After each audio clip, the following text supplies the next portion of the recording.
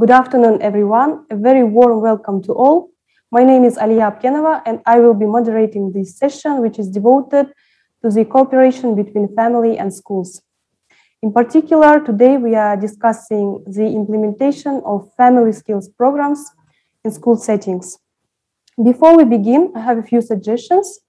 Each presenter will have a total of 10 minutes for their presentations.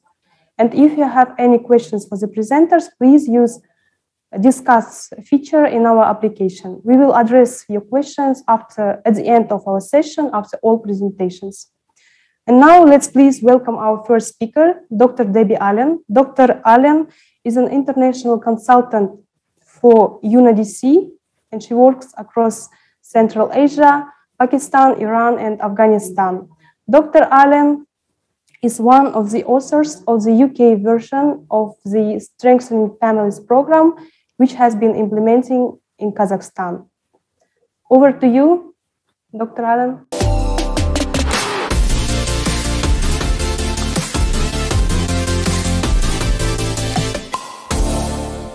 Good morning, Debbie. Good morning. Good afternoon to you all, and good morning from here in the United Kingdom. I'm delighted to be here with you this morning, and I hope that the presentation I give will add some further knowledge to what you already have. I'm going to be looking at the cultural adaptation of the Strengthening Families Programme 10 to 14, and that really for me is a journey across Central Asia and beyond. The journey started for me in about 2004 in the United Kingdom when I was asked to adapt the programme to meet the needs of a UK audience. So a little bit first of all about the Strengthening Families programme.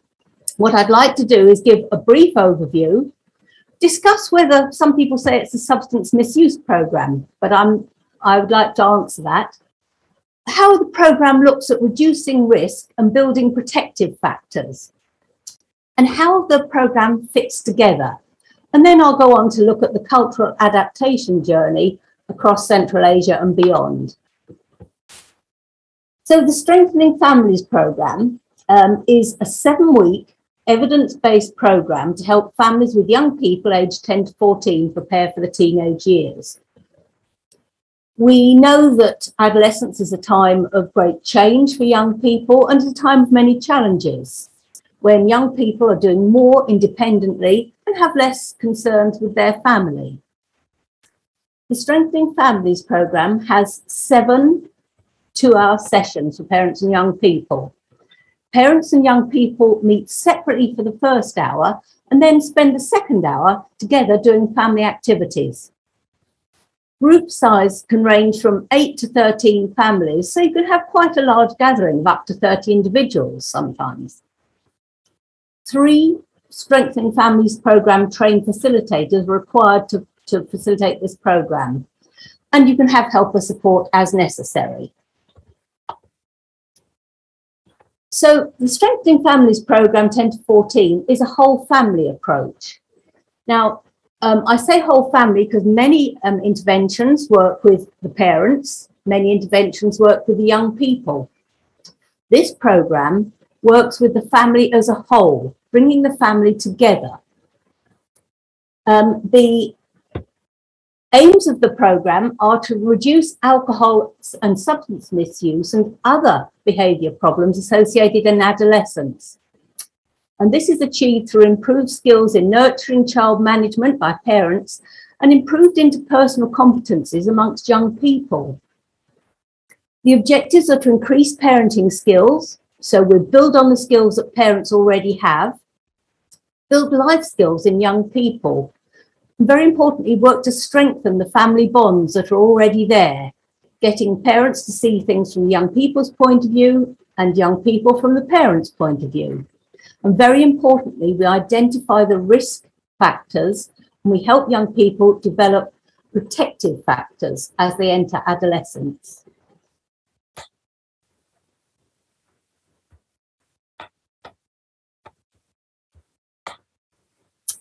So Is the Strengthening Families programme a substance misuse programme? And I would say to that, no, it isn't. And in fact, we defocus almost entirely away from discussing substance misuse and concentrate instead on the processes which sustain family life and promote healthy development. Young people only look at drugs and alcohol briefly in 2 sessions they do. Parents, likewise. The approach is quite different with this programme.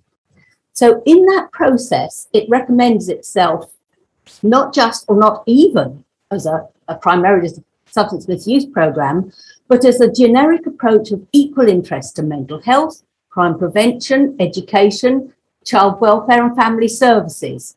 And the results of the randomised controlled trials evidence that these are some of the outcomes that we've been seeing. The Strengthening Families programme is really built around 3 models. One, the biopsychosocial vulnerability model, which looks at the skills and families that families can buffer against the stresses they face within the family. There's the resiliency model, which is concerned with the protective processes and the nurturing of life skills in young people, such as managing emotions, identifying stress, how you deal with that stress, planning and solving problems. And the family process model, which theorises that the impact of economic stress on parents and its subsequent effects on mental health and well-being have negative impacts on parenting, which in turn, of course, have impacts and implications for young people. So studies, these are large randomised control studies. I'm not talking about those here, but I have links for them if anybody needs to see more of them, show that young people who participated in the programme are significantly less likely to have problems with alcohol, substance use, aggressive and hostile behaviour, truancy, cheating, peer pressure. They also have been shown to have increased school attendance and better school attainment. And the interesting thing about this programme, which is known as a brief intervention, it's 7 weeks, but the difference between the 2 groups, so the Strengthening Families programme and the control group, becomes more significant over the years, up to 4 years and more after the intervention. So whatever we work with the young people, whatever we teach them, they take forward as they go through adolescence, and those skills build. So looking at the adaptation programme and the process I've been through, my journey started at Oxford Brookes University, as I said, at about 2004. I'd been working as a researcher, and I was asked to look at the cultural adaptation and dissemination of the programme, which started in 2006. I was approached by the United Nations Office on Drugs and Crime to facilitate the Strengthening Families programme training and implementation and rollout in Brazil in 2013 and returning in 2014. Following the success there, in 2015, we were invited by the UNOCD to consider introducing the programme to countries in Central Asia as part of a pilot study. The programme was one of a number of evidence-based interventions introduced to those countries.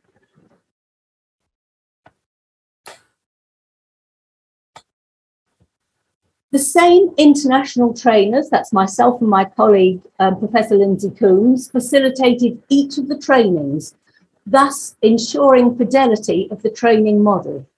So we know that everybody we trained had exactly the same preparation and training, and that's very important when you're looking at fidelity.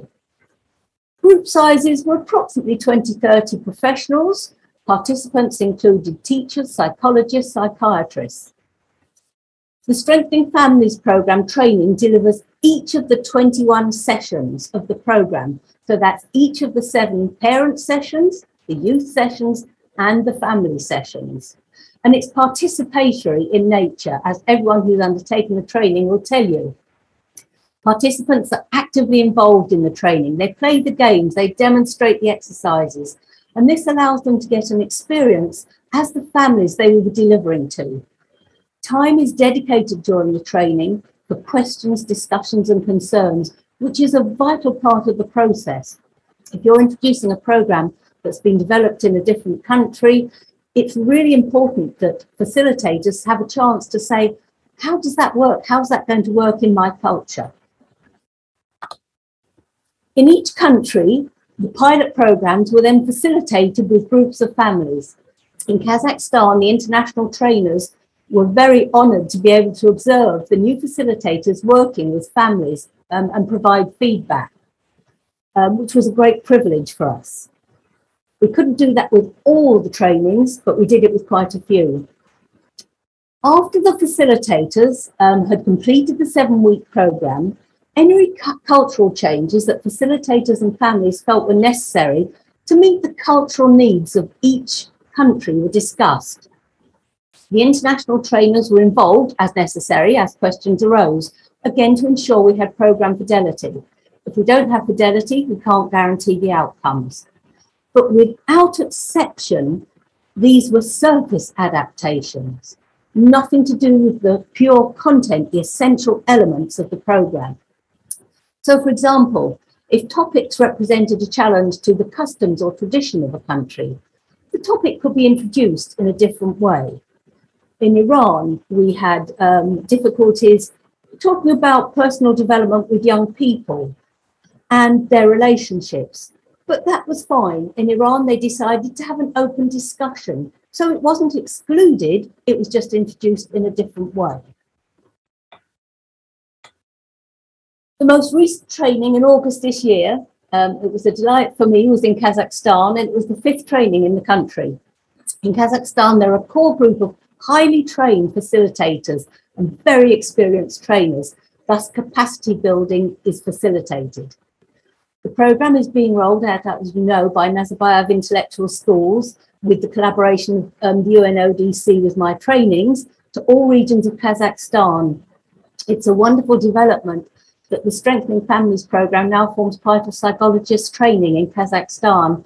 And I have to say it sets an example and a model internationally in the work that's been done. A recent success, I think, for everyone was the Strengthening Families programme was translated to the Kazakh language. Again, that was a wonderful development I was proud to be a part of. The pilot programmes were evaluated using programme pre and post studies. Facilitators and families were also interviewed, thus the mixed methodology of qualitative and quantitative data was collected. Most recently, an independent study was carried out in Iran in June this year, in collaboration with the World Health Organization, which highlighted the positive findings and acceptance and popularity amongst families and facilitators in the health setting. And it also looked at the feasibility of the programme scale-up. So much as Kazakhstan, this is being now worked on in Iran. And finally, far from being just Iran and Kazakhstan, I've mentioned, in the region, we've carried out trainings in Tajikistan, Uzbekistan, Kurdistan, Turkmenistan, Afghanistan, Iran, and Pakistan. So I'm going to conclude by saying what a privilege that journey has been for me. And I'm delighted to see the success of this programme and thank everybody for their hard work in implementing this programme across the region. Thank you. Thank you, Debbie. We have seen the effectiveness of the program ourselves, and our next speaker, Viktor Sosin, will share some results of the Strengthening Families implementation at school. Viktor Nikolaevich is the principal of Nazarbayev Intellectual School in Taldykurgan, and his school has already benefited from the program. Viktor Nikolaevich.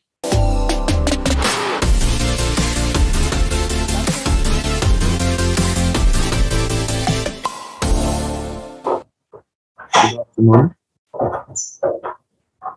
Good afternoon. In my presentation, I will share the experience of our school in implementing the Strengthening Families program. I will provide a general information in the context of our school. The purpose of the presentation is to discuss the impact of the program on the relationship between parents, learners, and school, and I will support results of our observations with quantitative and qualitative data using survey and interviews of our students, parents, and staff. I will skip a couple of slides because Dr.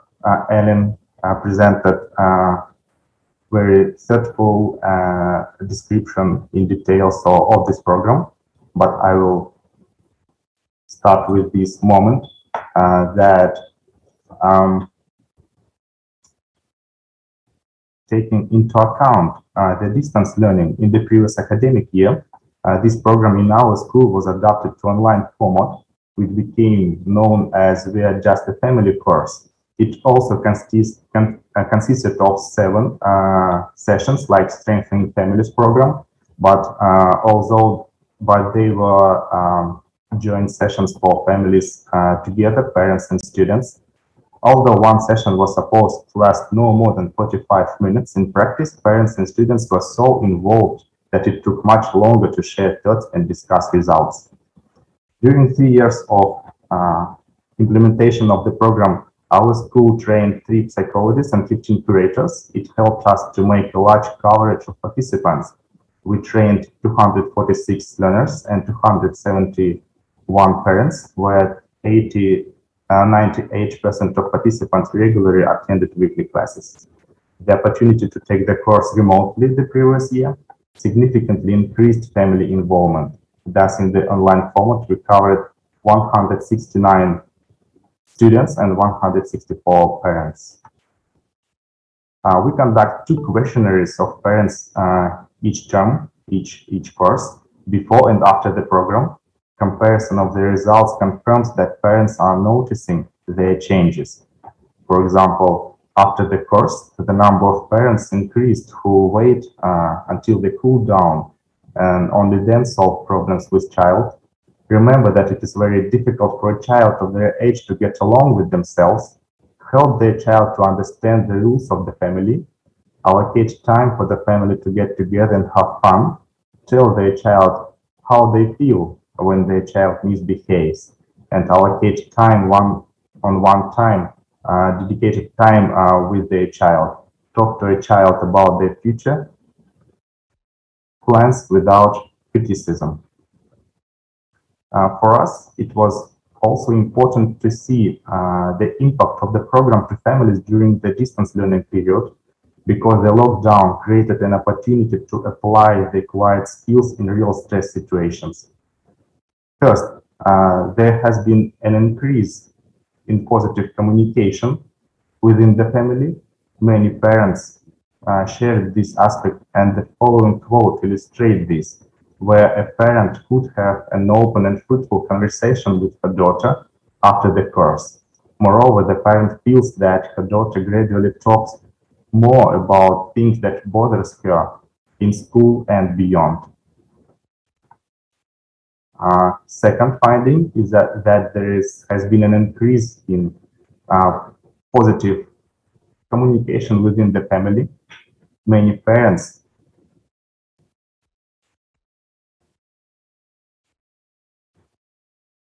share this aspect. And in this slide, for example,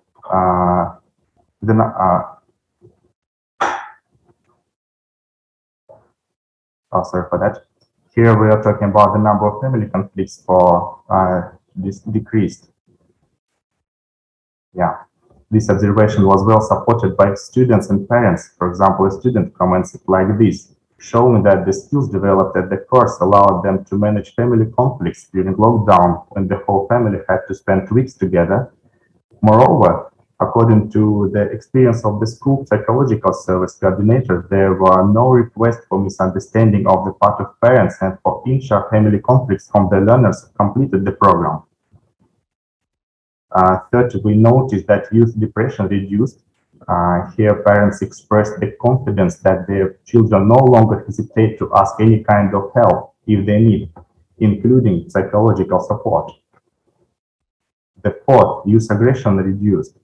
Interestingly, that parents provide examples of specific practices they use in families to regulate relationships, implying that the program equips families with important tools to regulate youth aggression. The next one is that youth cooperation expanded and the number of pro-social friends increased. This aspect was well supported by curators who observed rapid cooperation in newly formed classes of students of the 7th grade after the program. For example, the curators noticed positive changes in the socialization of learners, the development of their leadership qualities, and proactive behavior, as it can be seen in this quote. The sixth, that the social competence of students improved. Parents show that children can better evaluate situations and determine what is expected or required, and to select social behaviors that are most appropriate for the given context. Moreover,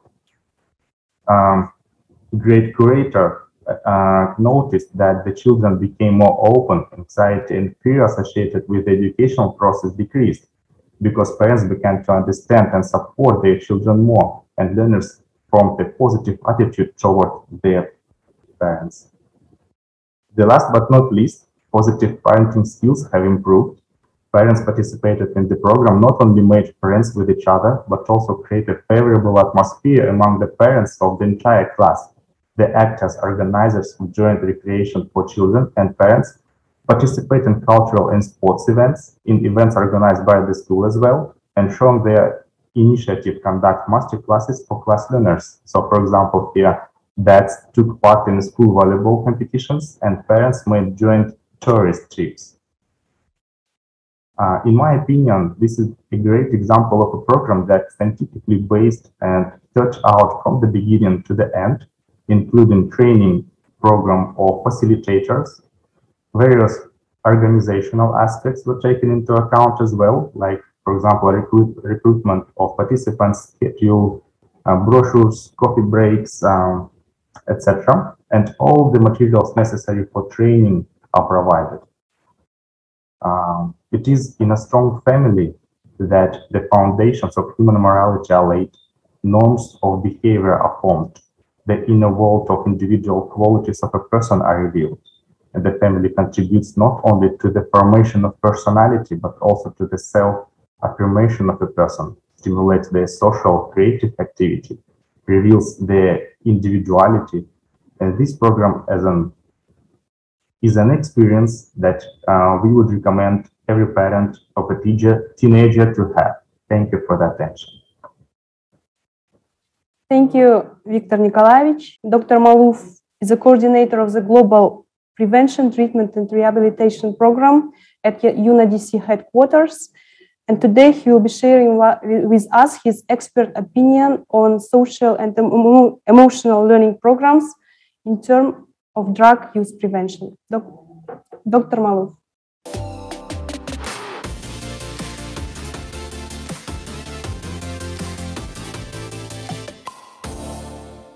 Hello, everyone.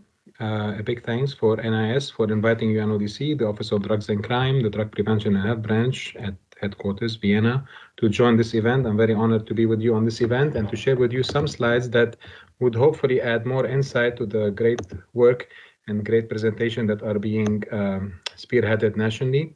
So my presentation is going to focus around the social-emotional learning and its link to the prevention standards of UNODC. So with that being said, I will go straight ahead for the sake of time with the presentation at hand. So the prevention standard, just to as a mean of context, is very important to remember that the prevention standards are linked to support sustainable development goals. Sustainable development goals and their link to the science of prevention is something we need to account for in our work. And I will say into more details why this is of importance in the context of this presentation. Why increasing availability and coverage of quality science-based prevention could help the sustainable development goal of a country between now and 2030. And why exactly there's a target 3.5 that specifically focuses on that. We also focused on supporting member states in their own commitment, the joint commitment that they have put in the General Assembly special session on the world drug problem, where they focused on putting more evidence-based programs of reducing demand for drugs, prevention and treatment-based programs. Our prevention standards are standards that have been developed jointly with WHO. And probably the context of COVID-19 is a very good reference point to think about the value of relying on science, especially science that's based on WHO standards when it comes to prevention. What do the prevention standards say? First of all, it's important to note that not investing in prevention is not a question of affordability. Now, especially the era we're living in, we understand that not investing in prevention does not come at no cost. It is costly. And prevention is cheaper than no prevention. And prevention is, of course, better than cure, but cure is also something important to account for when it comes to treatment of substance use disorder. But the main message is prevention needs to be put in place as a system of support. But not any prevention. We're talking about prevention that is science-based. There's no need to improvise. There are lots of programs that have been passing the WHO standards of prevention, proving that they can prevent substance use that you can put in place. Another important point is that prevention goes beyond raising awareness and raising fears about drugs. That could work for a specific age group or for a specific subgroup of population. But prevention goes beyond this. I'll talk into more details about this. But as a mean of example, if messaging about the danger of drug work, you would have seen it successful in the field of cigarette or smoking prevention, for example, where the actual message is on the box that people are paying for and buying it. The fourth message is just saying no is not enough, because just saying no assumes that there's a free and independent choice that the child or the young adolescent isn't taking when it comes to drug use. And just asking the child to say no is not enough. It's just scratching the surface. The fifth message is, when we focus on prevention, it's important to think about the individual, how we can help that individual grow in a healthy and safe way. Because if you focus on the drug, then the set of interventions that we can consider moving forward is completely different than we focus on the individual and helping the individual grow safe and healthy. And that's why sometimes it comes as a surprise for policymakers that many programs that are based on the evidence-based of WHO do not discuss drugs, but they help the growth, the intellectual, language, cognitive, social, and emotional competencies of the children and the youth when they grow up. And this sort of thinking requires a multi-setting sort of support to help the kids in different ages of development from birth onward, which is also a revealing thing, that you can prevent drug use by focusing on programs that can be as early as birth. The value in this sort of thinking and this culture is the fact that these vulnerabilities that link to early substance use are not unique to substance use, but they also are linked to violence, delinquency from schools, dropout from schools, mental health problem, violence against children, and more. So it's a common vulnerability matrix.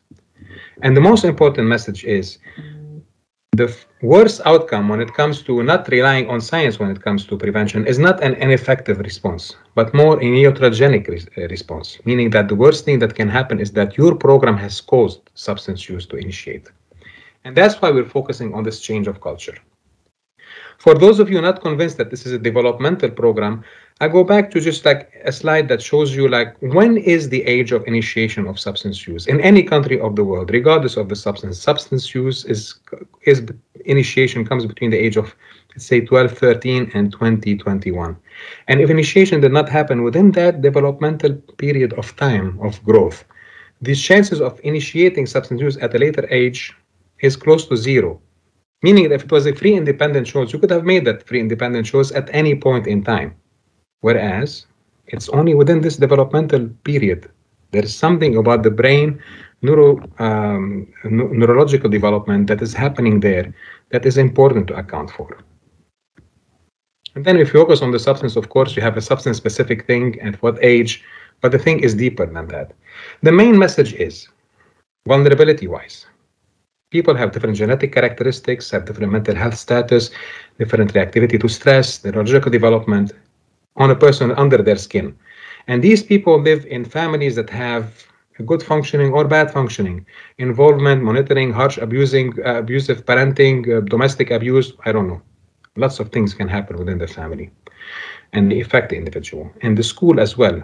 The climate, the attendance, everything like this can affect. The school is a very influential social institution too. And the peers. And these microstructures also live in a larger context. So a family that lives in a context of poverty is different than another family in displacement, war, violence at the community level, other social environment. In the school, the same thing. These microstructures are affected by the larger macro environment. And that macro environment also affects the personal characteristics. So there is an interactivity between these structures that lead to this vulnerability and the potential of substance use. But also important to know that these vulnerabilities are, as I mentioned, linked to something beyond just substance use. So imagine an inattentive child that has poor reactivity to stress, living in a family that is abusive or neglectful, in a poor school environment, and in the context of, let's say, violence at the community level. Helping that child by just saying no or giving them information about drugs is not enough. Something deeper needs to be done. And that's why we work on providing prevention that is based in a social context, healthy socialization context, from growth onward, from birth onward. And every developmental stage requires a different sort of programs that help the child pass this milestone of development in a healthy and safe way to go to the next one. And this is where we talk about programs that have been demonstrated to be effective on preventing drug use, starting from the time when the child is in the womb of the mother to early infancy up to adulthood. And you can imagine how richer these programs are and how more effective they are.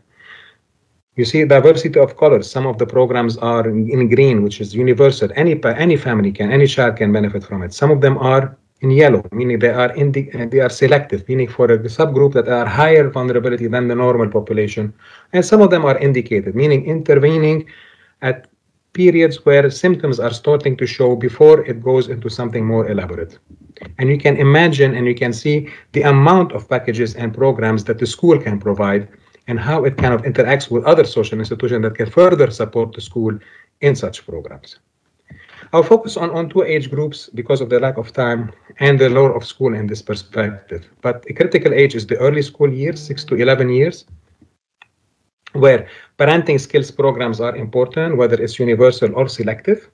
And Kazakhstan is one of the countries that has very rich programming when it comes to this. And we're very lucky to be working with you as UNODC on this perspective.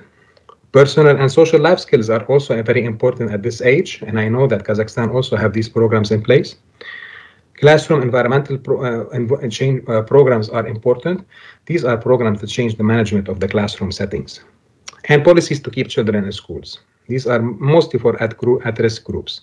These are programs, packages at early age development, early school years that can already help in preventing drug use.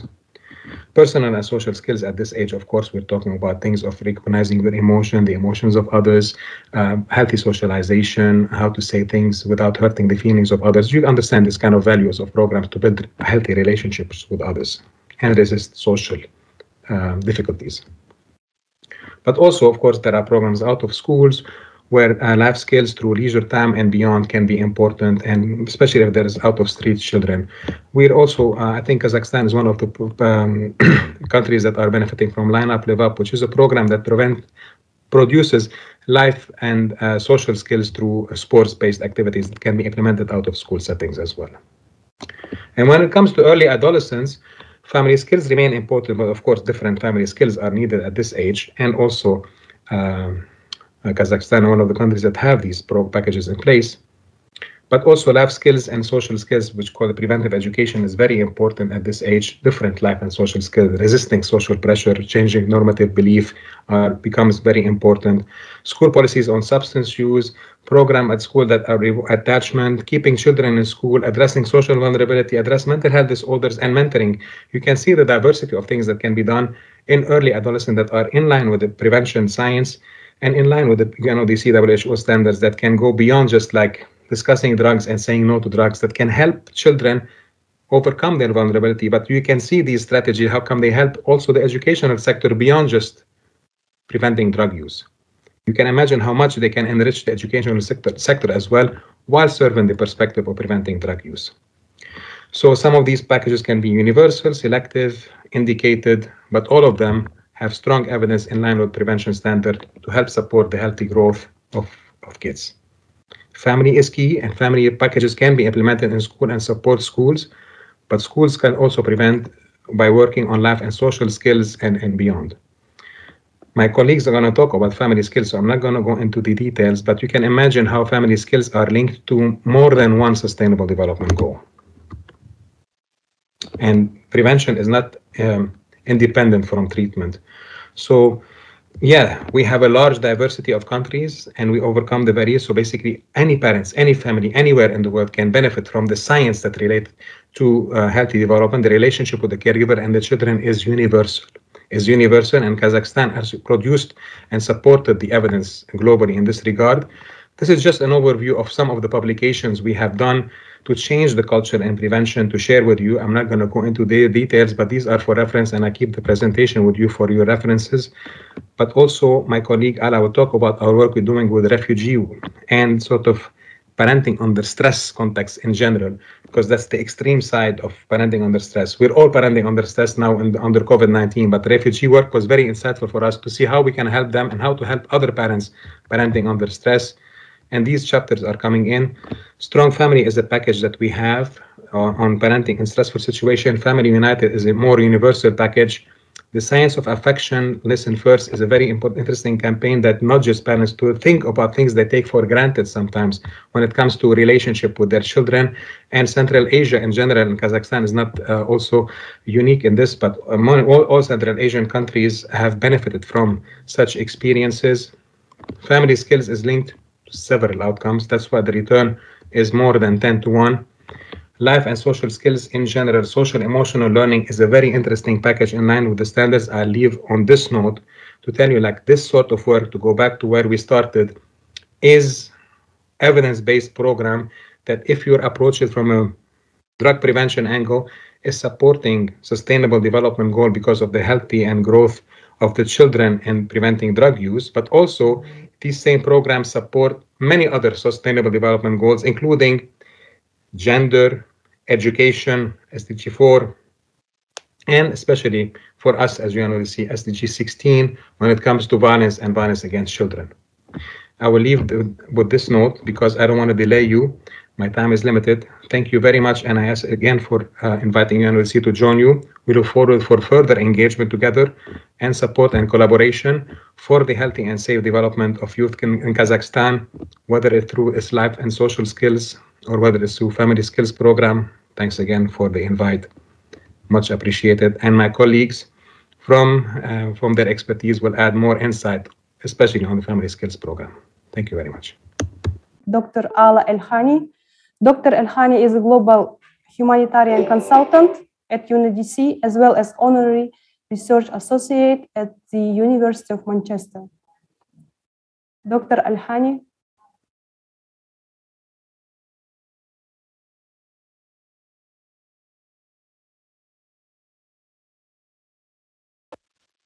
Good afternoon to you all from the UK. It's really great to be with you. I am Ala Elhani, and in my presentation, I am going to introduce you to the various UNODC family skills resources, including Strong Families, Family United, and our work implementing these programs globally.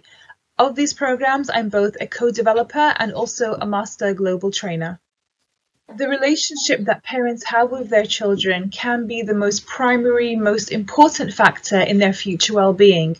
That's in their emotional and mental health development, and very significantly in reducing the likelihood of children and youth becoming engaged in risky behaviors like substance misuse and criminal activity.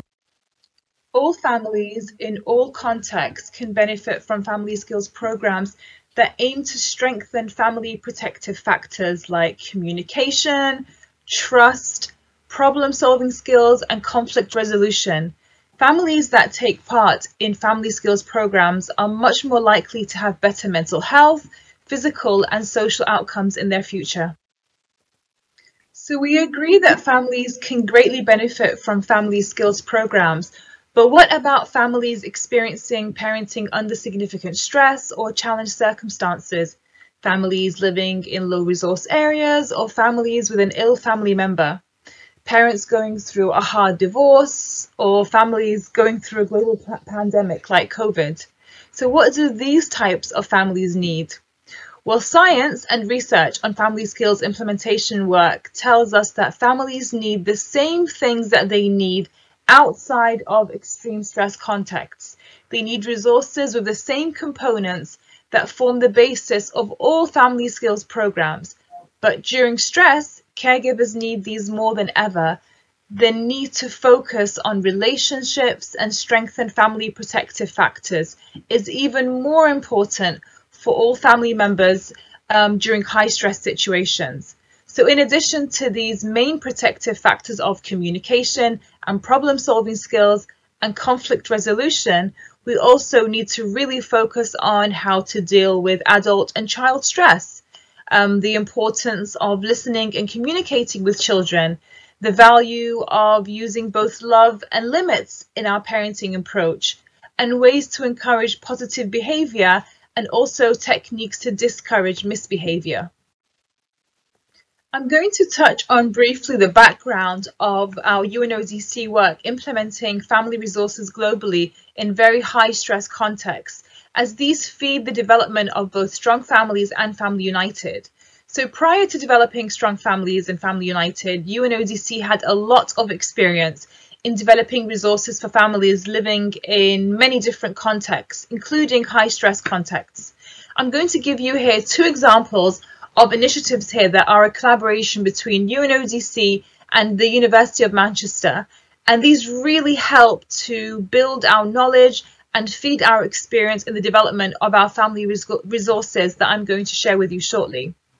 Firstly is our efforts in the development and distribution of a parenting information leaflet for families living inside a conflict zone in Syria.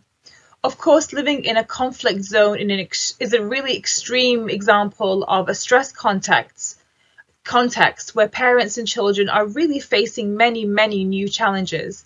The parenting leaflets that we developed describe the different types of behavior that children might go through as a result of exposure to extreme violence, displacement, and loss, and really helpful basic tips on providing warmth, safety, giving praise, spending time with children, and trying to maintain a routine. This led to a unique trial, which we called the Bread Wrapper Study, in which we posted 3,000 of these urgent parenting leaflets and questionnaires to families inside Syria living in a conflict zone. The leaflets and the pens were wrapped in packaging for bread and delivered by an NGO. And we also added a questionnaire into the wrappers to get feedback from families on how useful these leaflets might be.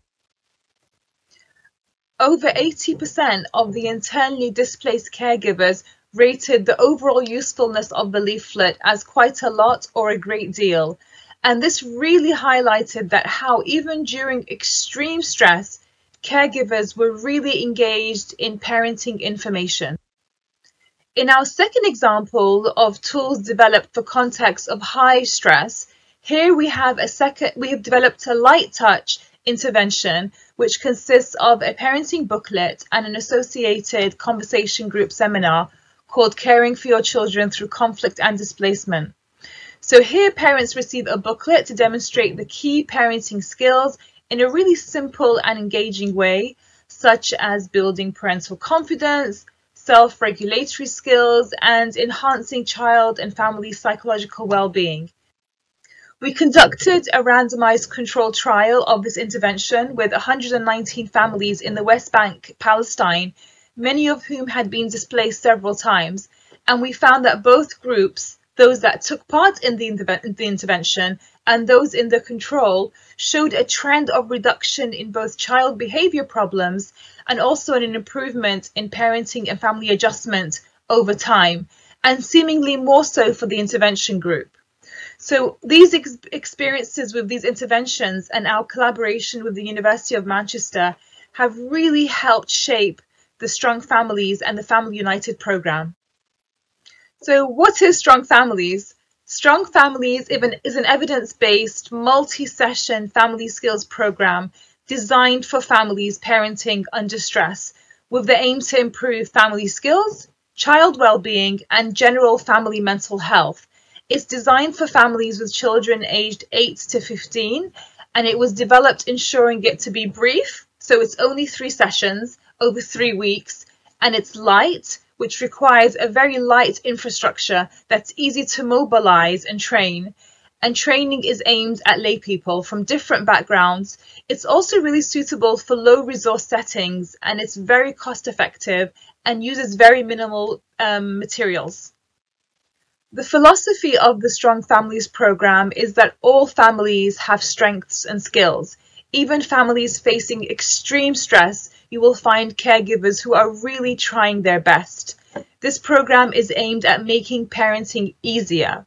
All parents can recognize what might be useful for them from the skills learnt in this program, and this program was developed to make parenting easier and to improve the general well-being of children and their caregivers.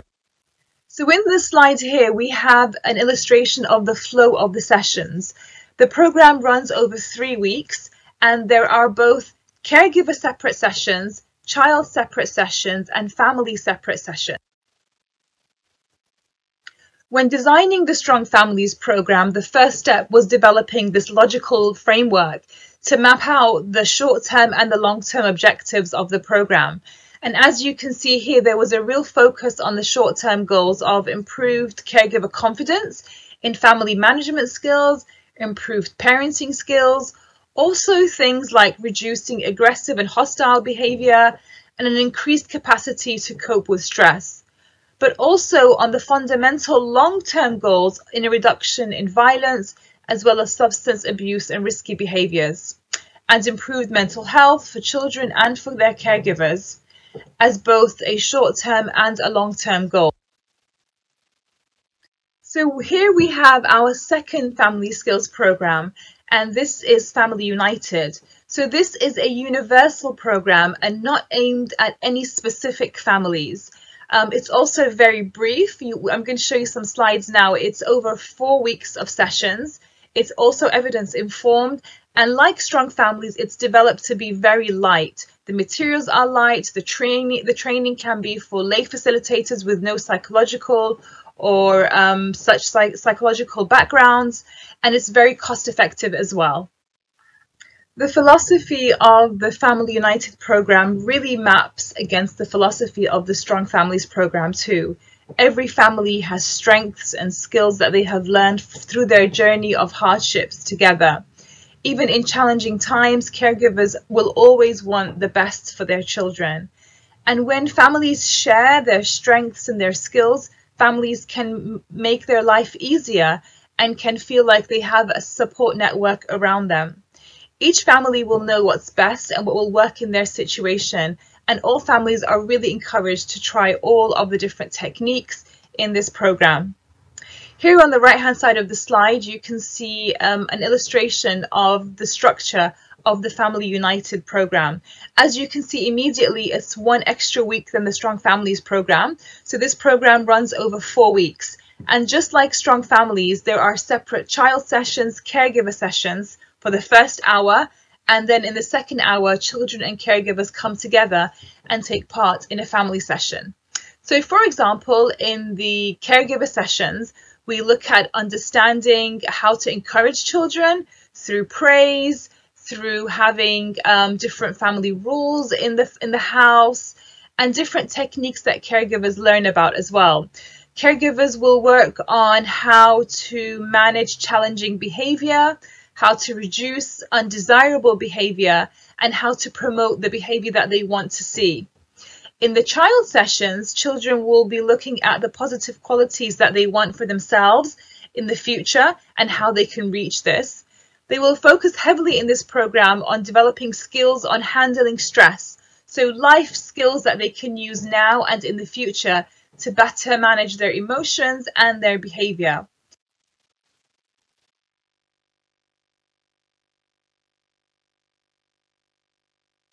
This intervention was really developed with making sure it's light touch, and not just light touch, but it's light on resources as well, and does not require a heavy infrastructure for implementation.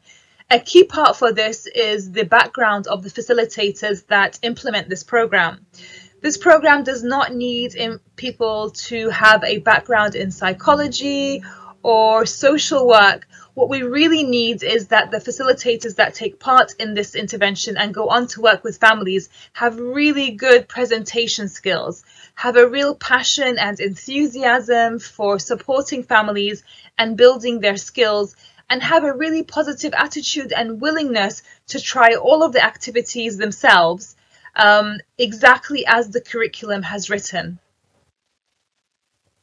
We talked about parenting under stress, and very related to that, physical distancing and the lockdowns due to the spread of COVID-19 have really left families facing a real struggle globally.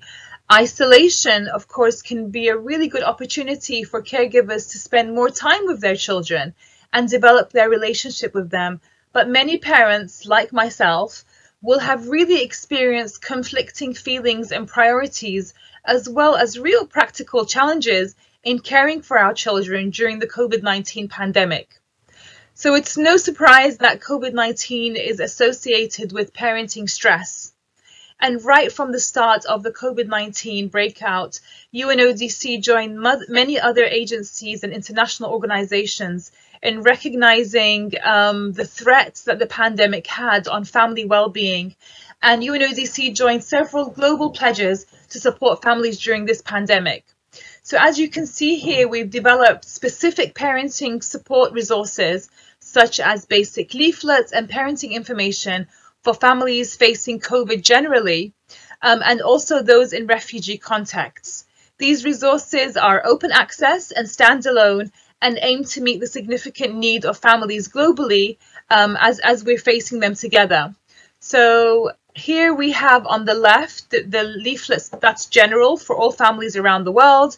And then here we have in the middle the leaflet that's specific to the refugee context. And then on the right-hand side of this slide, you can see a booklet which has far more extensive information than the leaflets. The next 3 slides in my presentation are just an in-depth look a bit more at the booklet on COVID-19. It's very similar to the leaflet, but with far more extensive information. So what your child might be experiencing, how you might support your child through providing safety, through providing warmth and support, through making time to talk to children. And there's also an extensive section on how to support teenagers during this time. So teenagers, often the biggest difference in how they act and how they feel is they want to have much more independence and control over their situation. And of course, in the context of COVID-19, where children may be isolated or unable to go out or go to school, this is even harder for children to manage. So there are some really good tips and information on how we can support children who are teenagers to make their own decisions about their safety, about their education, but also in a really healthy and supportive way. So you as a caregiver are supporting children to make good decisions, but children are learning self-regulation skills. So this is a real key part of this booklet as well. So please do go and have a look at these resources on COVID-19. There will be a link at the end of this presentation which shows you where you can reach all the resources that UNODC has been developing for many, many years globally now, all over the world, for Strong Families, Family United, and these COVID-19 resources. So thank you for your attention. I am now going to hand over my presentation to Dr. Ha, who will give you much more information on the evaluation of the tools that I have described to you all today. Thank you.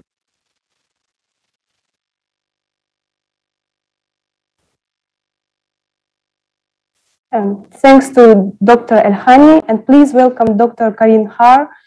Dr. Har works as an international consultant in the prevention, treatment, and rehabilitation section at the UNODC headquarters in Vienna.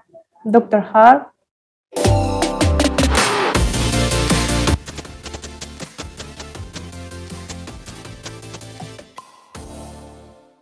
Good morning, ladies and gentlemen, and thank you very much for having me here to present to you the results of the evaluation of our family skills programs. As my previous speaker, Dr. Malouf and Dr. El-Khani already mentioned, I will focus on the topics and continue on what they have discussed within their presentations. Since 2010, UNODC has been working actively with more than 45 countries globally on family or life skills. And as you can see on this slide, all those who are marked in yellow are currently working with us. But despite it does not matter really where a child lives. The most important factor is that the need of a child or a family of a certain age, the child of a certain age, is the same, no matter where the child or the family lives. Worldwide, there are a number of very good evidence-based family skills training programs out there. UNODC has published a compilation of those. However, many of those were not designed to be implemented in resource-poor countries. As Dr. El-Khani mentioned, the Strong Families program was developed based on this and particularly targeting families living in humanitarian or challenged settings. Right now, the program is already available in a number of different languages, and you can see here the manual, the facilitator manual has been translated and has been implemented in a number of different countries. As we speak, we are working on additional translations, so it can be rolled out in other countries as well. You can see here, not many resources are needed to implement these programs, and often we have used schools to implement the programs because, first of all, schools are ideal venues to implement the program, and in addition, when you recruit families, you would like to, you aim to have children of a similar age in your training program. And by doing that, of course, schools are ideal because children are of the same age groups. You can see here some examples from different countries. Not many resources are needed. As you can see, it can be really implemented with limited additional materials. It can also be performed outdoors, as you can see here in some remote islands in the Philippines. Some of the activities have been done outdoors, and you can see that it has been, you can see some photos from the facilitator trainings, and it works likewise no matter in which country we have implemented. I would like to show you now some results of Strong Families, which has first been piloted in Afghanistan. So between July and October 2018, 72 families from 3 different locations in Afghanistan have been chosen from Kabul, Herat and Mazar-e-Sharif. The demographics was that all of these caregivers were female, so they were all mothers to these children, but this was due to cultural reasons because it was not allowed that male and female caregivers gather in one room. The children were about 10 years old, and 92% of the families had experienced war or armed conflict in the past. So it really was a stressful situation for those families living in Afghanistan. I briefly want to introduce you to our data collection tools, which is the same for all the different results I will show you during my presentation. You can see in red, in the red box, this is the Strong Families training program. So this is when the facilitators work with the families for 3 weeks. 1 week before, we meet them for their time 1, the pre-intervention data collection, where we ask them to fill in a demographic questionnaire. In addition, families fill in an SDQ, so that's the Strengths and Difficulties questionnaire, which is a standardized questionnaire, and also the PAFAS, which is the Parent and Family Adjustment Scale. 2 weeks after they have completed the program, so this is here, families come back to fill in again the SDQ and the PAFAS questionnaire, and again after 6 weeks after they have ended the program, they come back to fill in the SDQ and the PAFAS questionnaire. You can see here the first PAFAS results from Afghanistan. This is a lot of numbers and I don't want you to go into the details, but what you can see here are all the parenting subscales. You can see that we had significant changes, so everything marked in red, significant changes in scores in the positive direction on all the different subscales. And likewise, on the family adjustment subscales, we also had significant changes in all the different subscales. To show this in a more graphic display and to look at just one of the subscales, the coercive parenting subscale, we divided families by their scores at time 1. So this is like a traffic light where families with most difficulties at start point are highlighted in red, the medium ones in yellow, and the not so bad off ones in green. And you can clearly see that those with most problems at start point, they reduced significantly in scores before and after the program. So time 1 is before the program, time 2 is 2 weeks after the program. So they significantly decreased in scores, which was maintained also 6 weeks after the program. If we look at the STQ and all the children, so in 72 children, they started off at fairly high levels before the program. So normally it is said that if you are above 17 points on the STQ, total STQ score, then you might display clinical symptoms already of stress. And here the average of the children was already around 18 points. But you can clearly see after the program, they reduced down to close to average category, almost 13 points, and even less 6 weeks after the program. So the program, we assumed, had a significant impact on these scores. Also, if we just look at children who were above 17 points at start point, so on average they were around 21 points before the program, and they reduced significantly to almost the normal category after the program, but definitely 6 weeks after the program they decreased massively in scores. And if we look at boys and girls separately, you can see that these two lines are parallel, so we can say that the program worked equally in boys and in girls. We've published these results in a peer-reviewed paper. You can just Google it by typing in Strong Families and Afghanistan. It's an open source publication and you can read all the details. The next country we implemented the Strong Families program in was Serbia. And there we recruited 25 families from 3 refugee reception centers in South Serbia. 92% of them had Afghanistan as their country of origin, and on average they were about 1 year already living in that reception center. And again, more than 90% of these families had experienced war or armed conflict in their past. So they had also some stressful situation in their past. If we just look again at the coercive parenting subscale as an example, and again, families divided by their scores at time 1, you can see that those with highest scores, so with the poorest outcome at start point, that they decreased significantly over time and almost came to the same levels as the other families.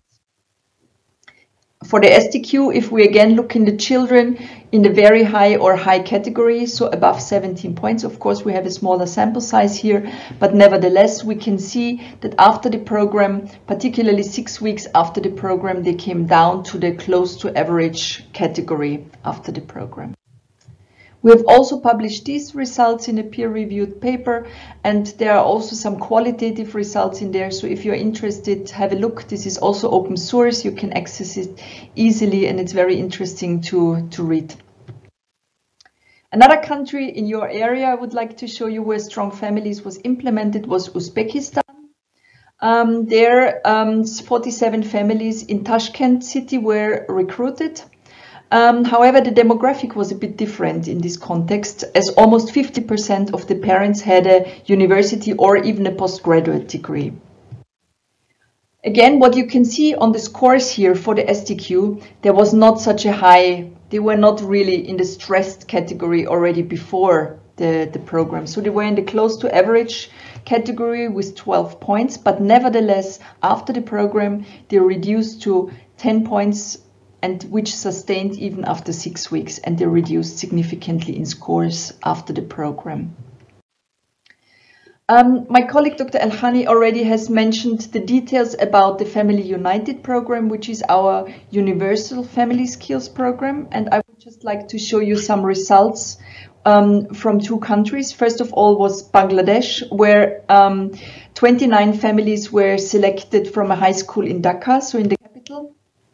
On the PAFAS subscale, on the coercive parenting, you can see that there was again a significant decrease in scores, particularly in families with high scores at start point.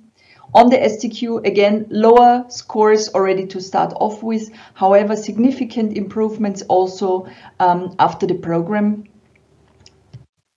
And on the CYRM, again, if you see those with worse scores at start point, they, again, the traffic light, they improved significantly over time on the CYRM subscore, total score, sorry. If we look quickly at the Family United results from Indonesia, here again we had an intervention group and the control group. And there you can clearly see intervention group, for example, positive encouragement subscale on the PAFAS. Intervention group had a significant decrease in scores, no effect in the control group. Again, on the STQ, they were all way in the close to average category, so around 8-9 points. But here again, strong effect in the intervention group, whereas no effect in the control group, as we have seen previously. CYRM, similar picture, strong effect in the intervention group, no statistically significant effect in the control group. So we have now developed also an online platform for remote facilitator training. If you're interested, I don't have the time to present you the details, but please get back to us and ask us for the details on that. And no matter which program you have in your area, they all complement each other. So all of these family skills programs are one part of the puzzle piece. And parenting is prevention. By saying that, we would all like to, we all have a role to play in making a better world for our children and families. And as you have heard previously, family skills programs have an effect on a number of different domains. By saying that, I would like to thank you very much for your attendance. And please email or contact us if you have any future questions. Thank you very much. Thanks to Dr. Har to sharing her findings. And we have come to the end of our session. Unfortunately, we don't have time for the question and answers, but some of our speakers shared the emails and you can contact them, or you can also leave your emails if you want to receive answers to your questions. And to sum up, there is a range of family skills programs, and there is growing evidence that they can improve parenting skills and in turn the behavior, the well-being, the academic achievements of children. And experts strongly recommend to use evidence-based programs. And as Dr. Har said today, we all have a role to play in making a better world for children and families. Thank you to all our speakers today, and thank you for joining our session. Enjoy the rest of the conference.